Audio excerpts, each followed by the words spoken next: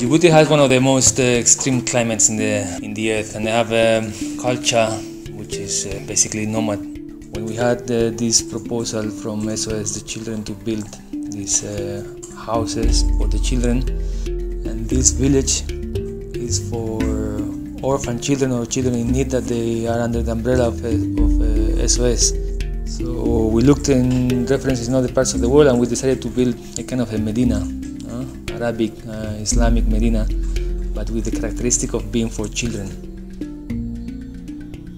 We will leave the cars outside the Medina, and the streets of the Medina, they will actually become the playgrounds of the children. The idea was keep the door open, keep the privacy of your house, but open the door and let the children play in a safe and nice environment. We also wanted to include as much as vegetation as possible. Djibouti is extremely arid, but with our visits there, we realized that if people take care and they water the trees, and they grow. We left areas for these plants and trees to grow, and actually in the future they will provide nice shades, and they will cool down the spaces.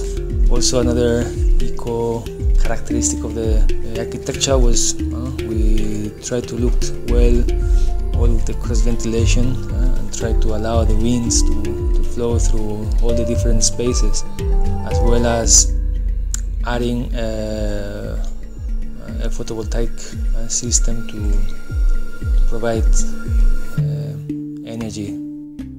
So in these streets of the Medina, suddenly they open and they create like kind of squares. Children are invited to play. In terms of ventilation, to improve the ventilation in the most critical parts, we introduced these chimneys, what we call cold air chimneys. This was kind of experimental, and actually works quite well. These people have been nomad, but now living in the desert. The relationship with the open space is very important, and there are a lot of activities that they do on the open spaces. So every house, it had associated 2 open spaces, and also considering the cost of the open space being minimal compared to the enclosed space.